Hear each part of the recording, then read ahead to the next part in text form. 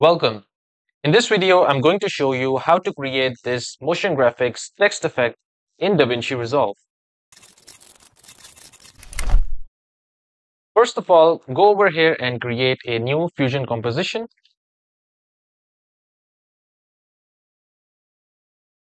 Then let's head over to our Fusion composition. And over here, let's first of all create a background. Now let's go ahead and add a text. So over here, I'm going to add a text like this. And let's write motion graphics over here.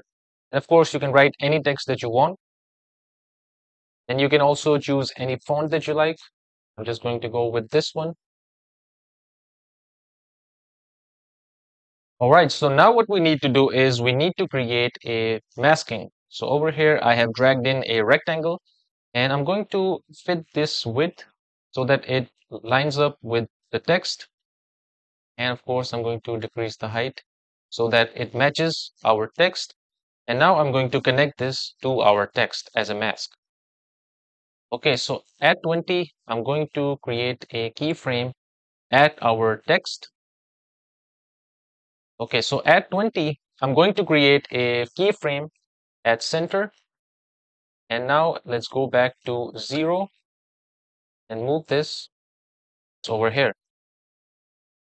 So now let's play this and you can see we have a masking effect.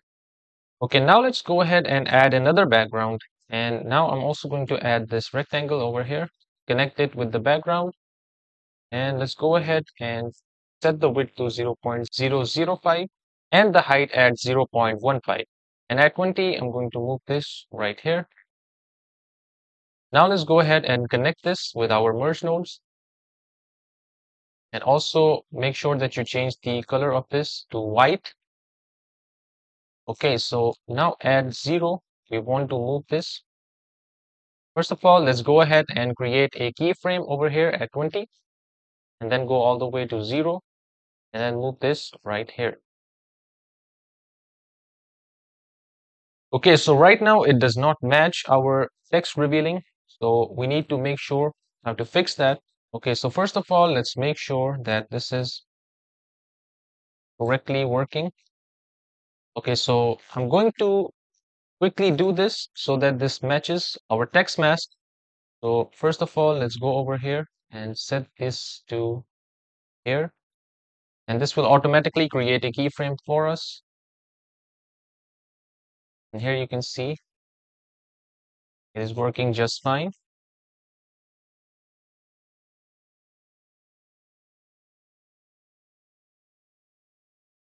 So here you can see our text is moving in along with this shape.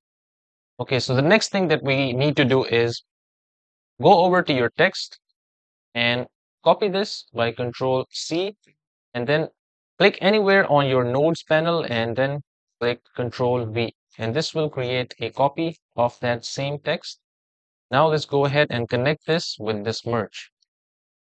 Okay, so if you click on this, we can now move this and you can see that we have a copy of our text. Okay, so make sure that you are on this text. Go over at shading and then in the appearance section, just go ahead and select the second one that says text outline. And this will give you this effect.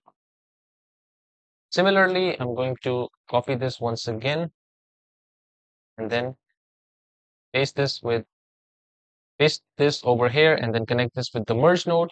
And now I'm going to move this right here. So we have these two text copies. So now let's go ahead and mask these as well. Okay, so the first mask I'm going to do is for this first one. Let's go ahead and set the height over here. Let's go ahead and set the width as well.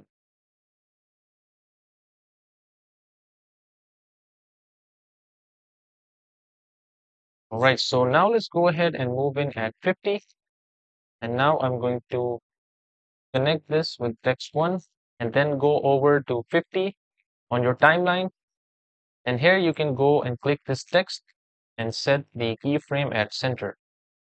And then go back to 30 and then move this right here so that it seems like it is revealing behind this text or from this text. Let's do the same thing and create another mask. And this time it will be for this text at the bottom. Let's go ahead and set this width and this height. Move this right here. And now let's connect this. And then of course, we're going to do the same thing.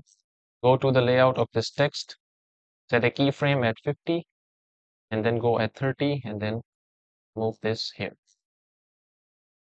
Oh, now you can see we have this nice looking effect, but now let's go in spline, and here let's go ahead and select these two text copies that we created. So here you can see we have this graph. Select both of these, hit S on your keyboard, then slightly just move this one so that there is a slight variation in our animation. Here you can see it looks much better. And of course, if you want this to look like a blinking cursor, all you need to do is go over to this rectangle over here. And first of all, let's just decrease the height a bit. Move this right here. Okay, so now let's go ahead and 0.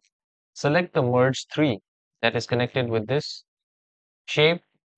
And over here, you can simply select this blend, then go over at 5, move this at 0, go over at 10, move this at 1 back again.